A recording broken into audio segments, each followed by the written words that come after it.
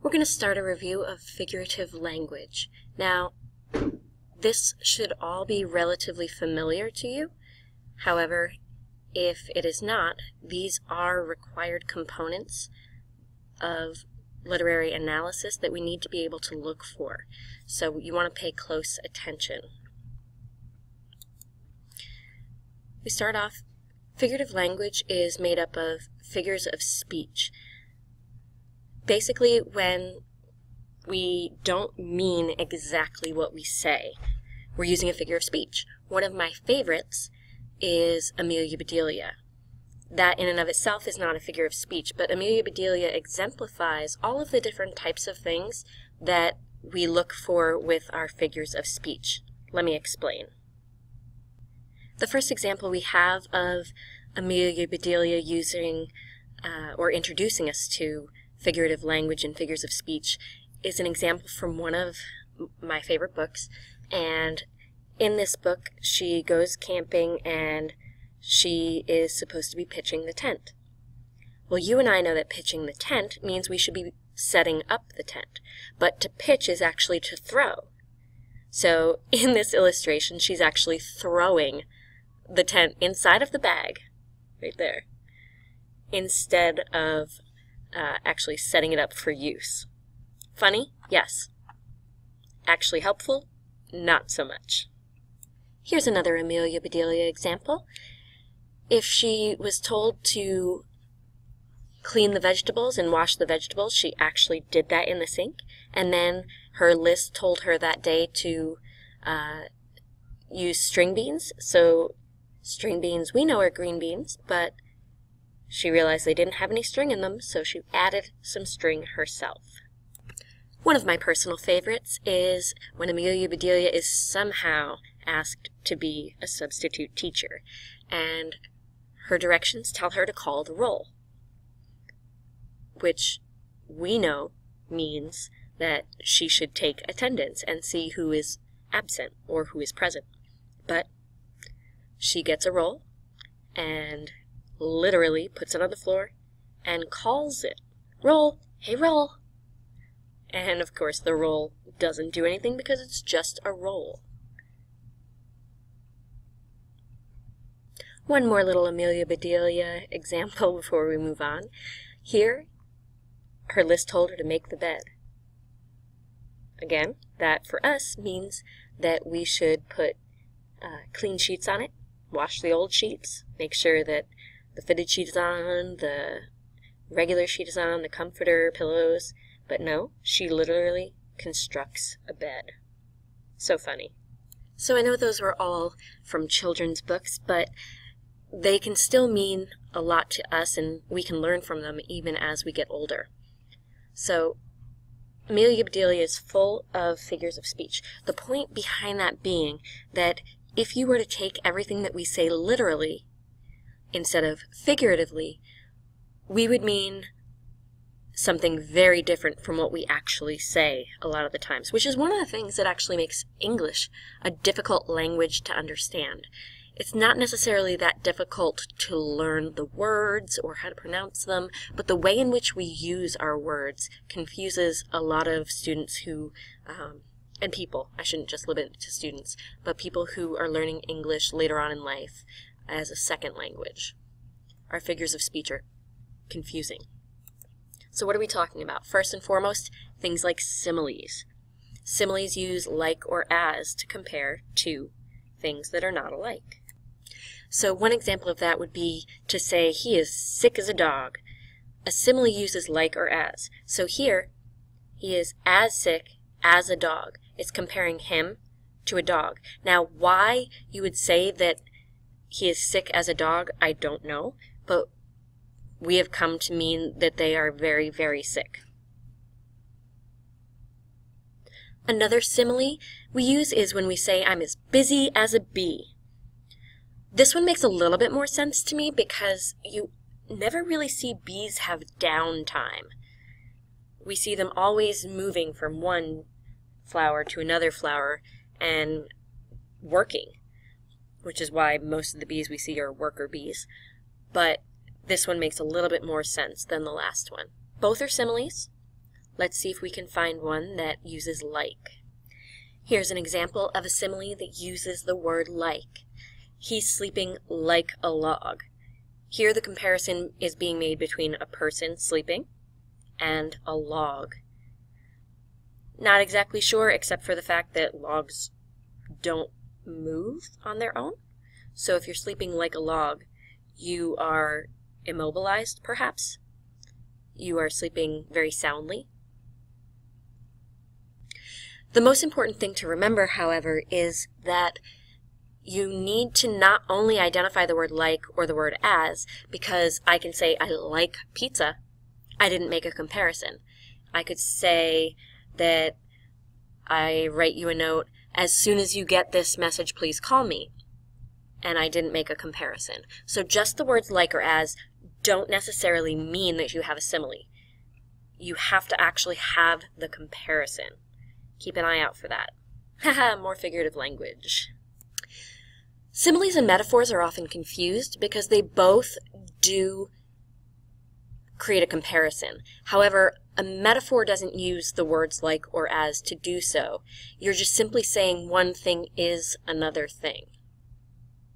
That's kind of vague as far as a description, but let's see what we can do about that. If we say to someone, you have a heart of gold, this could be an example of a metaphor because you're comparing their heart to a precious metal. Gold is a precious metal. So the comparison that you're making is their heart is valuable, it is beautiful, it is probably clean, and that's kind of a little bit weird. But by clean, we mean pure. So the implication is that you have no bad intentions by saying someone has a heart of gold. Now, you can also have some metaphors that could almost be slightly reworded to actually be similes, and we use them that way sometimes. So this example is written as a metaphor, but you could easily change it into a simile, which is why it can be so confusing. Rupert, a young boy from the farm, is a duck out of water in the big city. So by saying he is a duck out of water, there's no word like and there is no word as far as the comparison goes. So there's still a comparison that he, in the city, is similar to a duck when it's not in water. The implication being that ducks belong in the water. He's from a farm, he does not belong in the big city.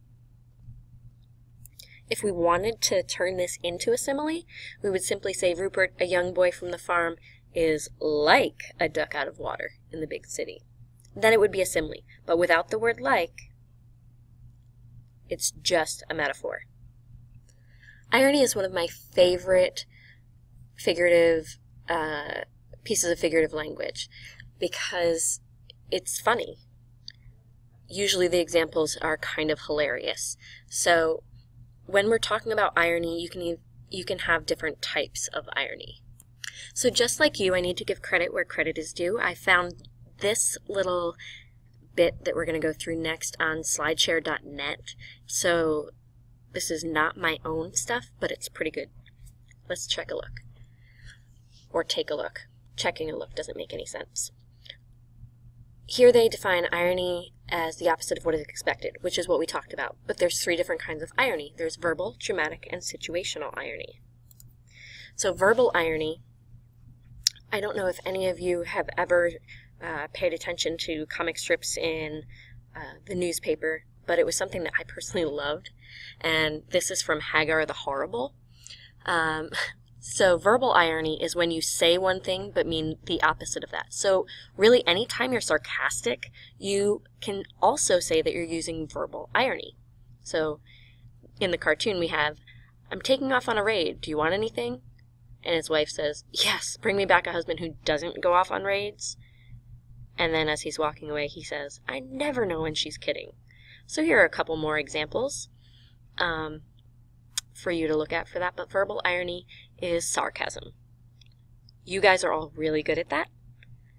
So great job. You already know how to do verbal irony. Dramatic irony is when you have a great understanding of something. You're let in onto information that the characters themselves don't know. So the example is, here we go, Charlie Brown, I'll hold the ball and you come running up and kick it. We know that Lucy is going to pull the ball out from under Charlie Brown, and he never ever gets to kick the ball. She promises every time, and he never gets to kick the ball.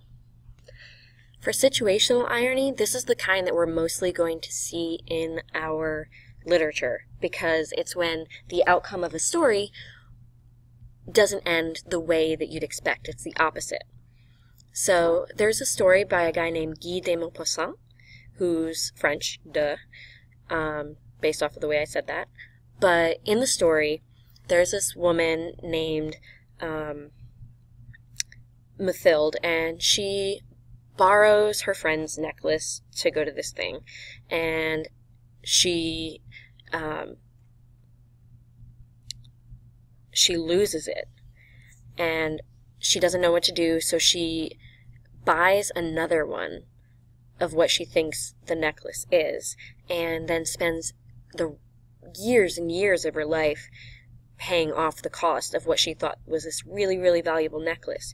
They meet up again years later, and Mathilde confesses that she had lost the necklace and has been working hard for all these years to try to pay off the debt that she incurred when the necklace was replaced. And her friend, who she thought was very wealthy, says, "Oh my gosh, no, that was all costume jewelry. It was so cheap." So that is situational irony. So sometimes images can represent irony too. And here's an example of an ironic image, not a funny image, but an ironic image of, you wouldn't think that a fire truck would be able to catch fire, but here it is. What's the saying? Irony is all around us. That's not actually a saying, but I want to get it to be a saying. So work with me here, people.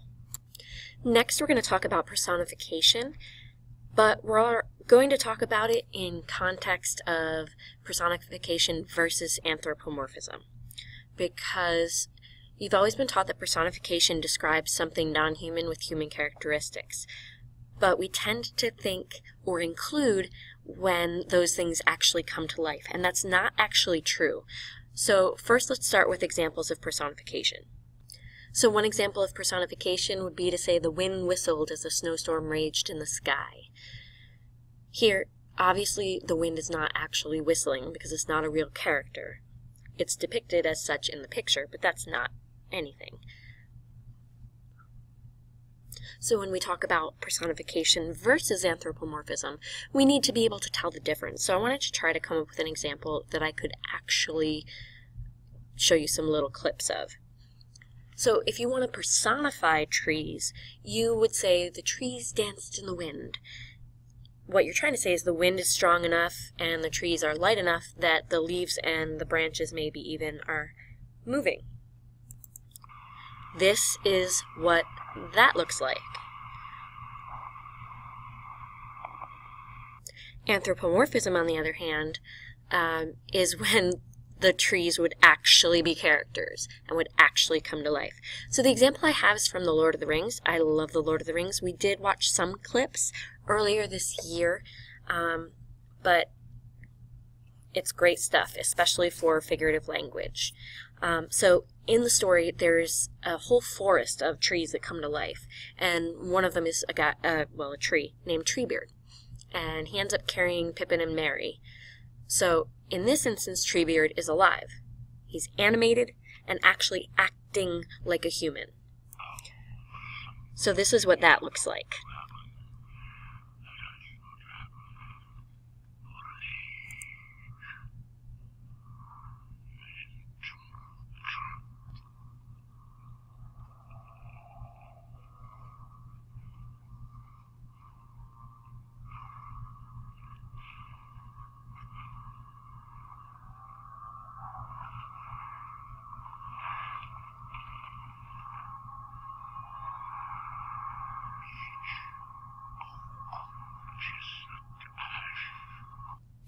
The next few that we're going to go over, people also do confuse some of, and I'm not 100% sure why, but they're really kind of close.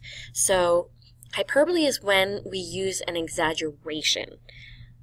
We're trying to emphasize a fact, sometimes we're adding humor, but it's about exaggeration. So here are some examples of hyperbole. To be able to say your feet are killing you, we mean our feet hurt, but this silly little example that I found shows the feet actually trying to poison you. Not funny, except for your feet really can't do that. Here are a few more examples that I found in my Google search. You can see that there is definitely an exaggeration in each of these. Now, I argued, not actually argued, with one of my classes, I'm so hungry I could eat a horse. Some people consider this hyperbole, some people consider it an idiom, and this is where we get confused. A hyperbole is an exaggeration, but an idiom is we're not saying exactly what we mean. Now, a lot of people think that this is hyperbole because you're exaggerating that you could eat an entire horse. But I can see that it is an idiom because even if we're that hungry, we don't ever intend to eat a horse. I think I'm in the court where I would say that this is more an idiom than a hyperbole, because even if I'm ridiculously hungry, I might eat like an entire pizza, or I might eat cheeseburgers, but you wouldn't catch me eating horse. I think this falls more into idiom. What do you think? So that's where idioms come in. Idioms are when we actually speak without saying something that we expect people to take literally. Now I know what you're thinking. Obviously, a lot of these figures of speech you're not expecting people to take literally. But hyperbole, if you say, I called you 1,000,000 times last night, you actually attempted to make a call. Whereas here, in an idiom, you would say something like, if we're telling someone to zip their lips, we're telling them to close their mouths and not say anything. While this is a funny image, and I've actually never thought of it this way, when people say they woke up on the wrong side of the bed, I usually think like people have a preference for one side or the other, and so they woke up on the side they didn't prefer. But this is a super funny illustration because he's actually under the bed. So that's another example of an idiom. What you really mean to say is the person is really cranky. So idioms are also called colloquialisms because they usually tend to be specific to a culture. So we have idioms that make sense to us. And this one I found is Russian. So apparently in Russian, if you say to ride as a hare, however you'd say that in Russian, it means that you'd be traveling without a ticket. So somehow saying into the mouth of a wolf in Italian means good luck. I guess it's similar to in Americanized English anyway. I can't speak for English elsewhere. Like saying break a leg to someone when they're about to perform. We don't actually want them to break a leg. We are trying to say good luck.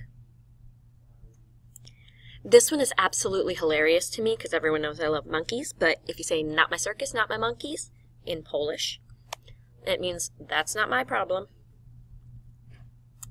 As you can see with some of the idioms that we just looked at, they won't necessarily make sense if you don't have the same cultural background. And I found this one as well, so I wanted to share it even though we're not going to go through every single one of these. Here are several more examples of different types of idioms. Again, if you say these things, would people who are not from around here be able to understand what you meant? Probably not. Now we're going to talk about allusion. Allusion, not illusion with an I. Allusion is from the word to allude or to reference, whereas illusion is like magic tricks, sleight of hand, things like that. So allusions are when we allude to or reference usually a person, place, or thing that's from another work of literature, history, mythology. The reason those are chosen is because they should be well known. Sometimes those are also culturally based, but the goal of a really good illusion is that it should be something that most people will actually be able to recognize the connection that you're trying to make. Illusion can also tie in with similes and metaphors, because you can say someone is like something, or he's a Hercules, and you're actually making an illusion as well as the metaphor or the simile. So here's another example that I found here, which gives us some examples of some common biblical allusions. Now, whatever your religious beliefs, biblical allusions are commonplace because of the spread of Christianity over time through the Crusades, through all of the different things throughout history where imperialism and trying to indoctrinate other cultures came into play, because not only were you putting control over that land monetarily and through your hierarchy, but you were also imposing your religious beliefs. That doesn't necessarily mean that those people ended up actually believing what you believe, but your stories would have been passed on to those particular groups of people. So no matter what you believe, it's kind of important to be able to at least be familiar with some biblical references, because tons of literature will make a whole lot more sense once you understand those kinds of things. So here are a few. If you say to someone his life was like that of Job's, the story of Job is all about how Job was completely tested, broken down monetarily, physically. It was all to show his intense faith.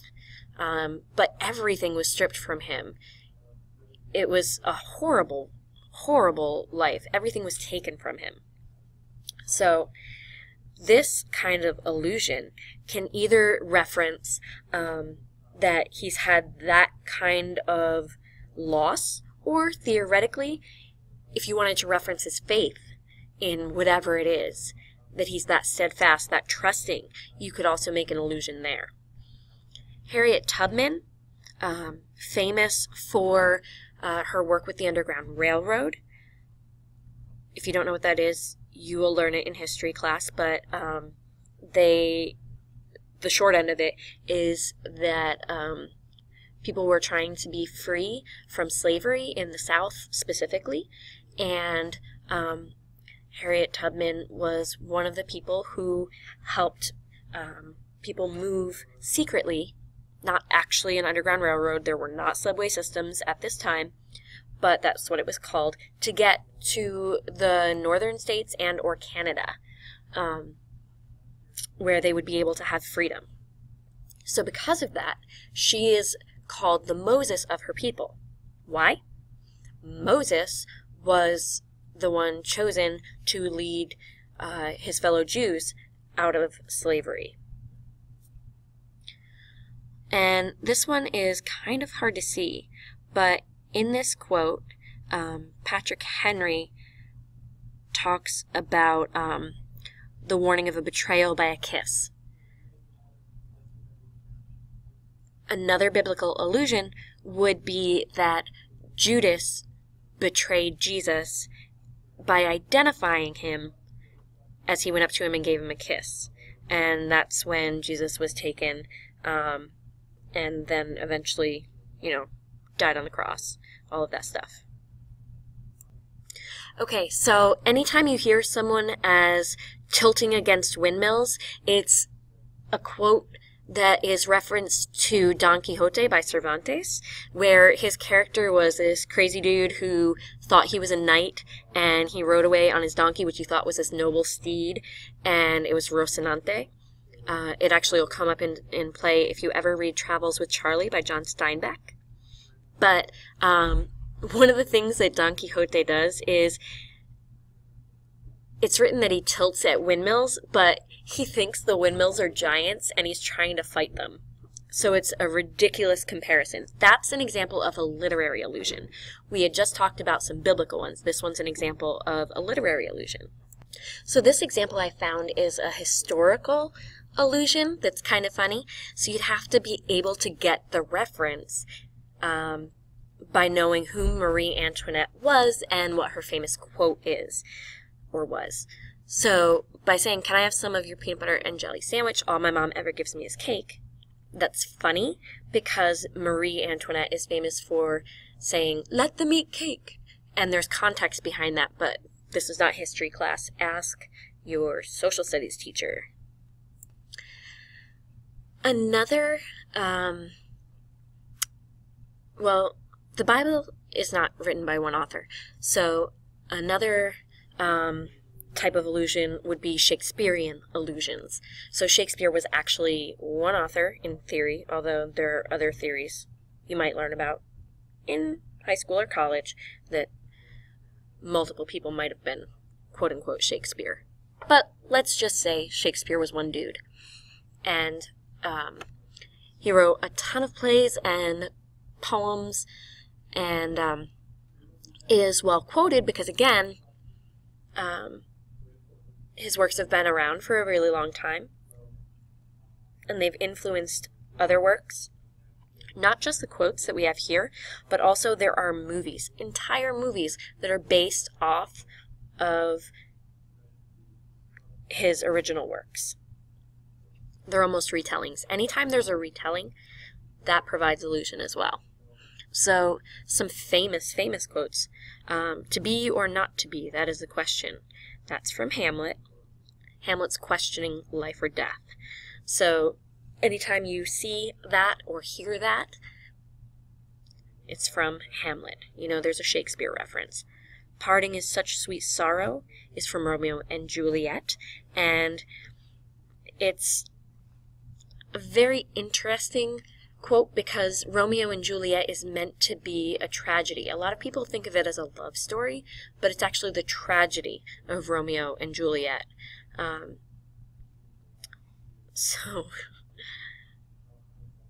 Yeah. If you say it was Greek to me, Casca says this to Brutus in Julius Caesar. Brutus is Caesar's theoretical best friend, but he does help kill him. Spoiler alert. And it literally means that Casca did not speak Greek, but when we say, "Oh, it was all Greek to me," or "that's Greek to me," we mean we don't understand. All the World's a Stage is from As You Like It, and I think it's the band Yes. All the World's a Stage and we are merely players. They actually quote Shakespeare in that song. But this is that we are all acting in some way, shape, or form. Take that for what you will. To say all that glitters is not gold, you'd have to understand The Merchant of Venice, where greed... Sorry about that. Where greed plays a big role, and also recognize that gold in and of itself does not glitter. So that's somewhat ironic as well. So, to thine own self be true. This is, you want to be honest and be true to yourself. It's a Shakespeare reference. So we are not going to go through all of these, but I do encourage you to take a look at some of these classic literary allusions. Some to point out, Jekyll and Hyde comes from Robert Louis Stevenson's The Strange Case of Dr. Jekyll and Mr. Hyde, and this is really the idea of split personality, or that, not even split personality, that you can be a really nice person or also really evil and malicious. To call someone a Scrooge, you don't even have to call them an Ebenezer Scrooge. You're referencing A Christmas Carol. And one of my favorite references is actually Scrooge McDuck from the DuckTales TV show that was on for like ever ago. You can look it up on YouTube. But that's an example of a Scrooge, someone who just is very, very miserly with their money. They're stingy. Okay, so saying something's a catch-22 means it's a no-win situation. This book is kind of complex, so it's a great read, but not one that I would recommend for right now. So we're not going to spend too much time on that. It's complex. This, referencing something as an albatross, comes from a really, really cool poem. It's an epic poem from Samuel Taylor Coleridge.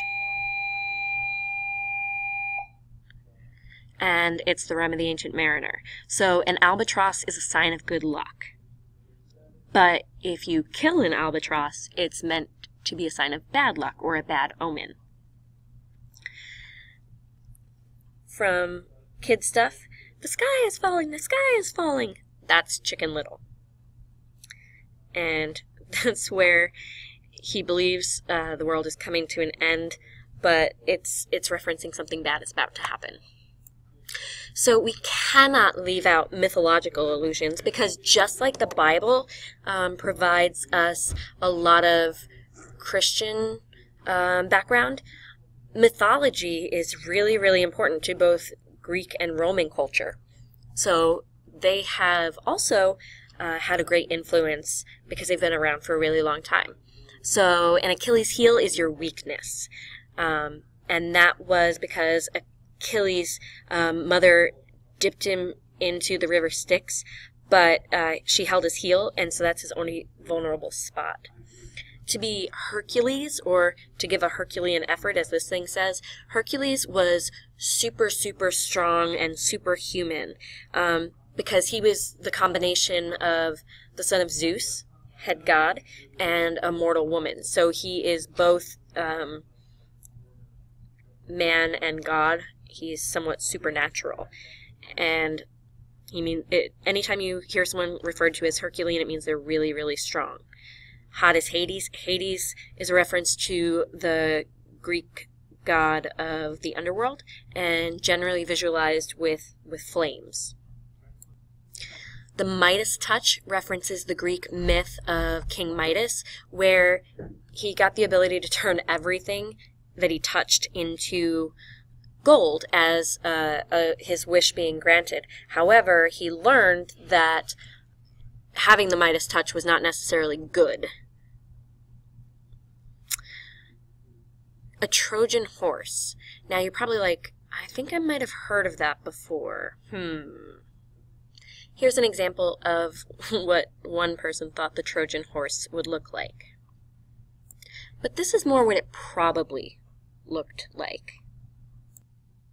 So the Trojan horse was sent in as a gift, and so the Trojan horse was used by the Greeks as a way to trick the Trojans during the Trojan War. The Greeks sent this built-up horse as a gift, and the Trojans brought it in to their very, very walled-off city, thinking that everything was fine. And then during the night, the Greeks came out from inside of the horse and started, or rather continued, their war. One of the interesting things about allusion, though, is it's not always written or spoken. There are also icons, if you will. Images, signs, even brands take their names from mythology. So Venus, Nike, the Olympics, Midas, Titans, all of these are examples of mythology being referenced or alluded to in our everyday lives. Just like the biblical allusions and the mythological allusions, there are also important historical allusions that we hear of in everyday life. So one of the most popular is calling someone a Benedict Arnold. If you call someone a Benedict Arnold, it's a reference to a guy named Benedict Arnold who was a part of the Revolutionary War, and then he traded sides and he became, or he worked for the British. So to be a traitor is a Benedict Arnold. If someone ever calls you that, they're calling you a traitor. To call someone a Mother Teresa, Mother Teresa was a nun, but she lived most of her life taking care of other people out in the missions field. So to call someone a Mother Teresa is calling them selfless and charitable. It's a good thing. There are a couple other things. Obviously, Casanova is just a womanizer. The Great Depression is referencing the period of the late 1929 stock market crash on into the 1930s and through the mid-1940s. From there, this piece also mentions Watergate and Waterloo, but those are, I think, a little more removed than talking about the Great Depression for us. So finally we come to some fairy tale allusions. Calling someone a Cinderella or identifying someone as Prince Charming, we automatically think of Cinderella. And we talk about how someone has been mistreated or how someone comes to their rescue. The Cinderella would be the kind, selfless person who's been mistreated. Prince Charming would be the rescuer. If someone's an ugly duckling, that would come from that story, where in the story of the ugly duckling, they think he's ugly, but he's really a swan when he grows up and is beautiful. So that is a reference to someone who may not be physically beautiful on the outside when they are younger, but they grow up and they become as beautiful on the outside as they are on the inside. Mention Pinocchio, you're talking about telling lies. Beauty and the Beast, obviously there's the reference of the beast being someone that is gruff on the outside, whether physically or just relationally with people, and being tamed, if you will. So there are a few others, but I think The Boy Who Cried Wolf is definitely popular. If you say someone is like the boy who cried wolf, you got to know that you're saying that they are in danger of having no one believe them, because that's what happened with the boy who cried wolf. So I know this lesson's getting kind of lengthy, but I did want to give you a view of some slides that I found that have some more information if you are interested in the difference between some of these things, these myths, fables, fairy tales. This also includes tall tales and legends. So, fables. Here's a brief introduction of these. Some examples for you to look up would be Aesop's Fables or The Tortoise and the Hare. Tall tales are things about like Paul Bunyan or maybe even Johnny Appleseed. Fairy tales and folk tales have some sort of oral tradition to begin with, and fairy tales obviously would have some sort of mystical or magical quality to them. Myths tend to give somewhat of an explanation of how the world came to be as it is. These would also be called origin stories, and believe it or not, every single culture has their own type of myth or origin story. Pretty cool stuff. And finally, legends.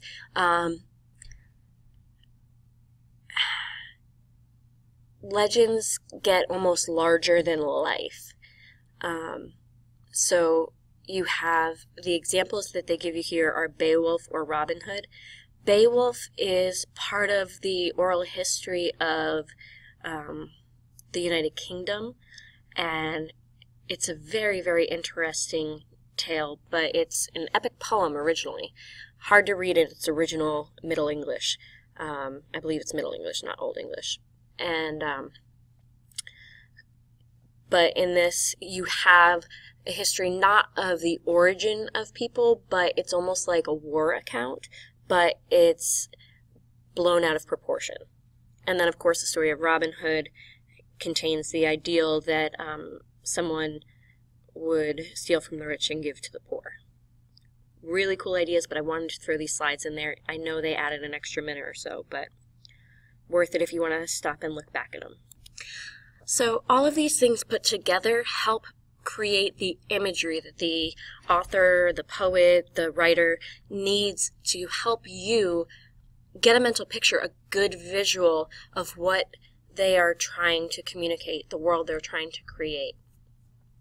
So I hope this was helpful. I am going to go off on another little, but this one I promise will be actually a little